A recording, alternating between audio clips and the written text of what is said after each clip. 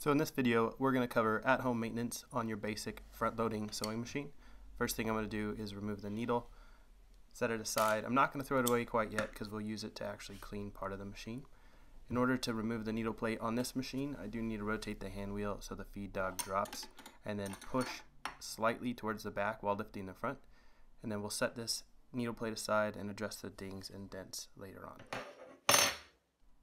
Before moving on, I wanted to show you how I'm recording these videos. So to address the inevitable comments regarding lighting, I'm doing everything I can at this point in time, and if you bear with me, I hope that they only get better. So moving on, I'm going to release the race cover by pushing left on this single spring to remove the hook. Your machine may have two counter-rotating tabs. You'll just move them both to the outside and pull the race cover off. Now that I have the hook out, I'm going to grab our used needle. I'm going to run it down this groove, which will loosen up any thread or fuzz that may have accumulated over time.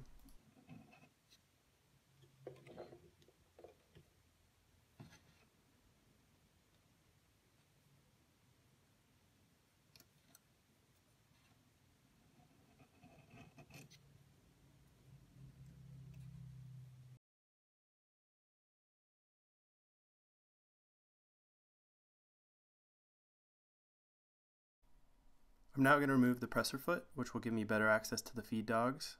I'm going to try to take a toothbrush and loosen up any debris that's built up in the feed dogs themselves and try to get under the feed dogs as much as possible. If there's too much lint built up in here, your feed dogs won't travel the full distance in which they're supposed to.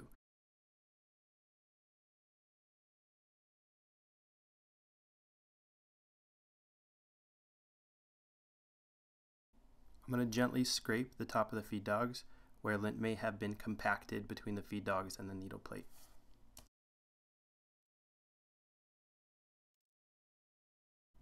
I'm going to remove the rear cover of the free arm on this machine to address a few things in particular with this model later in the video.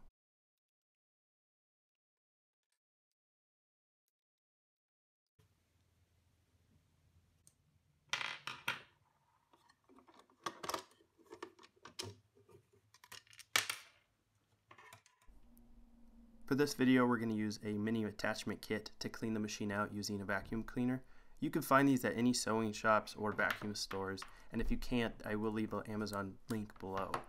For the record, we do use compressed air in order to clean vacuums and sewing machines at our repair shop. For whatever reason, the internet has really made this out to be some sort of faux pas, but regardless, we're just trying to get the lint out of the sewing machine by whatever means necessary.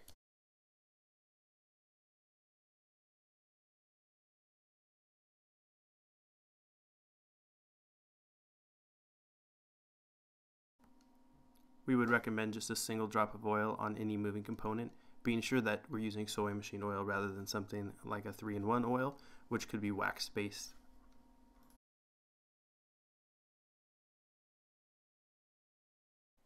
On many of these older Berninas, there's a particular slide that helps with feeding the material. If it's too dry, the material won't feed properly, so I'm trying to show where in particular to oil.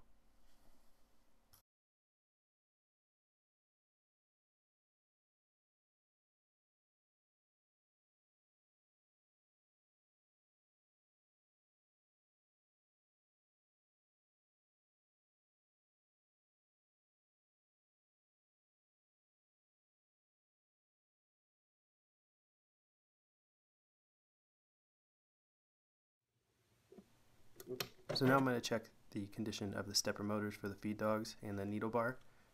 They'll initialize every time you turn the machine on.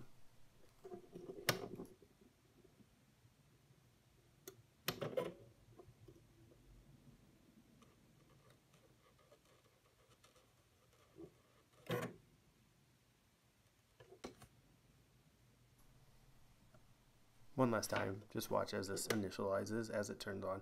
If you have a machine like this and this doesn't happen, there's a problem.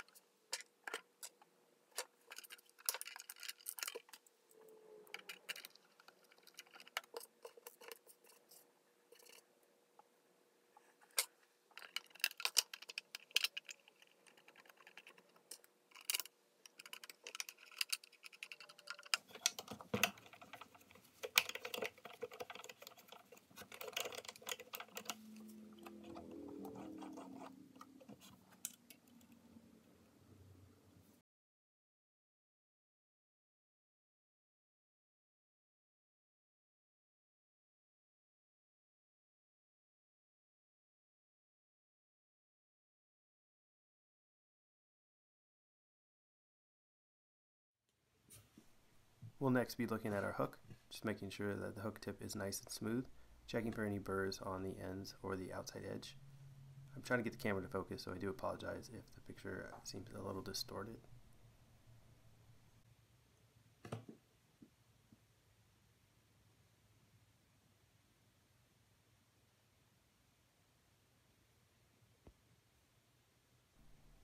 So I'm running my fingernail down the tip of the hook, checking for any slight imperfections. It would almost feel like a small barb, and we're going to address this by buffing it off.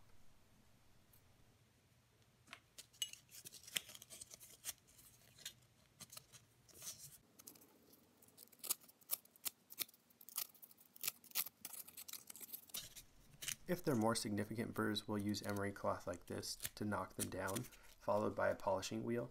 We get these discs online and we hook them up to a Dremel tool.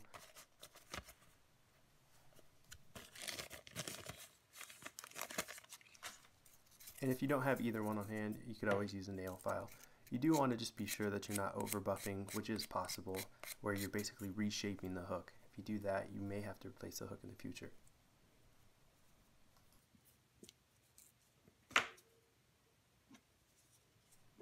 After checking the hook tip, I'm just going to put a single drop of oil on the back side of the hook. I'm then going to smooth it out and then put the residual oil on the shaft.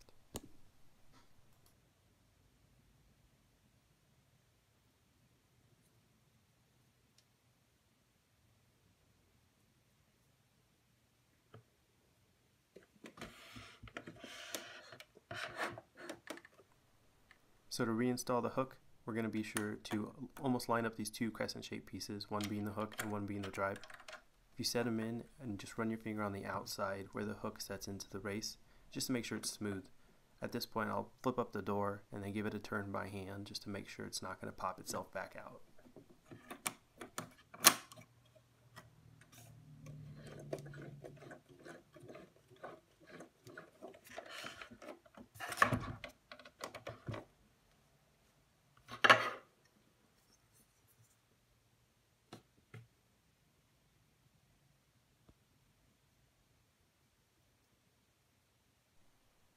So now that that's done, we're going to address the needle plate.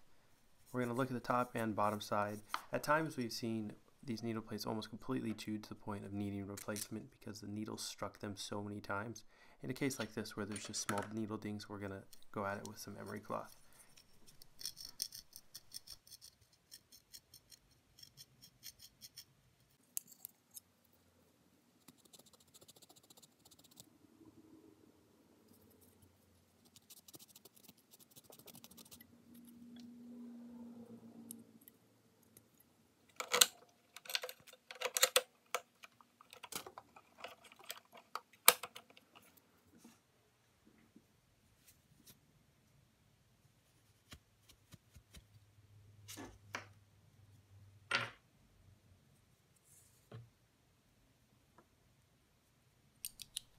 So we're going to load this bobbin. In this case, it's supposed to spin clockwise. So we're going to get under the tension spring and ensure that it has plenty of tension. This is not a foolproof method in checking bobbin tension, but if you can hold your bobbin upright without it falling, you are in the tension mechanism.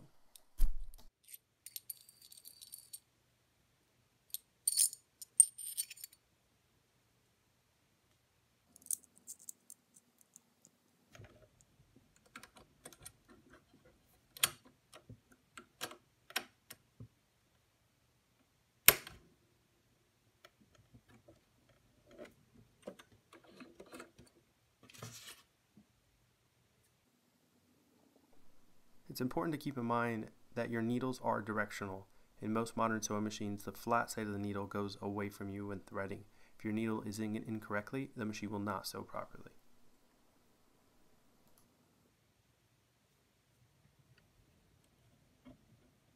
When you reinstall your needle, be sure to push it as far up as possible in the needle bar and tighten down the needle set screw just finger tight. It's always a good idea to make sure that the bottom of your crescent foot's nice and smooth as well.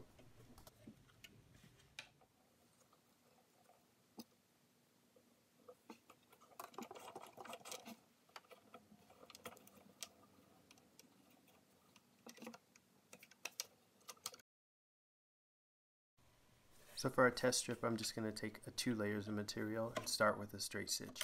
This is going to give us a good baseline. If there's loops on the bottom, it's an often indication that our top threading is either incorrect or our tension is set too low.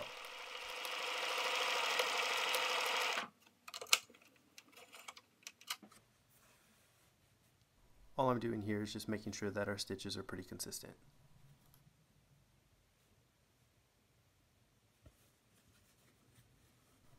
Now I'm going to test with a zigzag, which is going to show me whether or not the needle bar is moving in its correct path, and then if there was any tension issues, they'd really stick out at this point.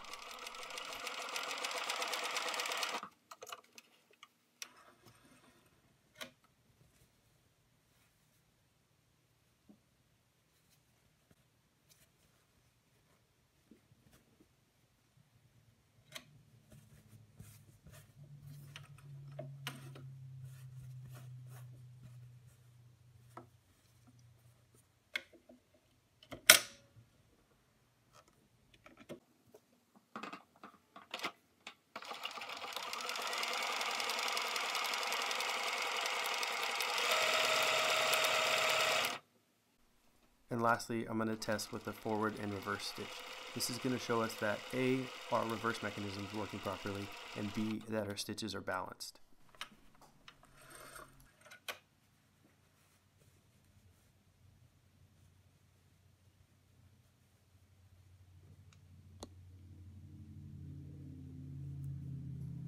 For the balance, we're making sure that these little squares that you see, or diamonds, are coming together with a crisp point. If they weren't, we would make further adjustments. And that's it. Thanks for watching.